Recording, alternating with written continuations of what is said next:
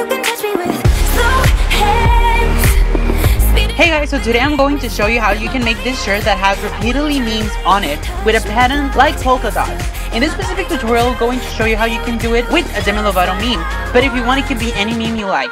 To do this, you'll need transfer paper and a color printer, light colored t-shirt, scissors, a pillowcase and an iron, and finally a ruler. Okay, let's get started.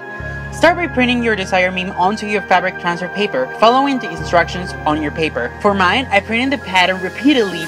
Each piece was about 5 centimeters long, and before repeating all the image, I mirror one of them and then copy and paste the rest.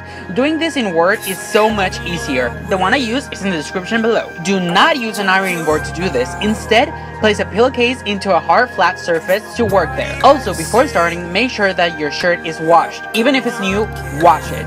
Then iron the shirt to get rid of any wrinkles.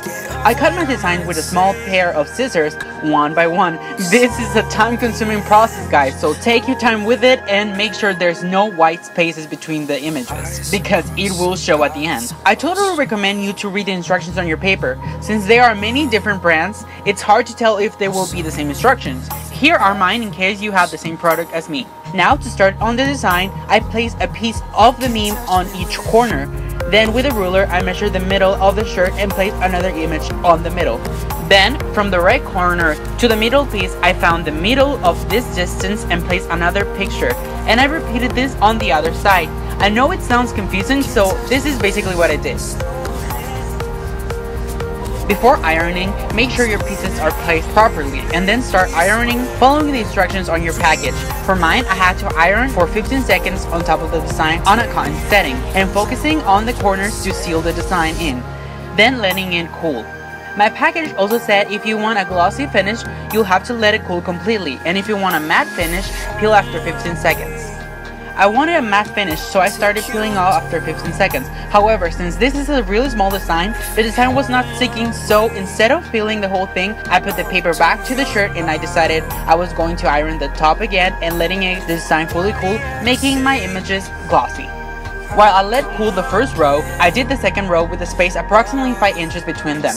But instead of having 5 pieces like the first row, there are 4 pieces like so, placed on the middle where the design was not on the first row, and ironed the second row.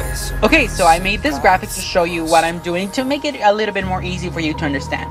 So the red circles is where I place the first row with 5 pieces, and the blue that only has 4 pieces, with a space of 5 inches between the rows.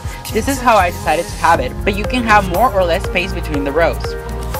I did one row at a time, ironing and letting it cool while I worked on the next one. Now, you've noticed that the row that is close to the color could only fit 2 pieces and are not complete. In this part, I cut the design to appear like shown in the graphic. I also knitted the sleeves and the back, but if you want, you can totally do them as well following the same graphic, but on the back. Once you iron everything, you can start the most satisfying part, peeling the pictures. If one of your pieces does not stick properly, as I said earlier, just place the paper back into the shirt and ironing for a few seconds again, and then letting it cool completely. And you're finished. Hope you like this video, guys. If you like it, don't forget to give it a thumbs up, subscribe if you haven't already, and if you are, thank you so very much. Comment down below if you have any requests. You can also follow me on all my social medias that will be listed down below. And I'll see you in the next video, guys. Bye bye, and thank you for watching. You can touch me with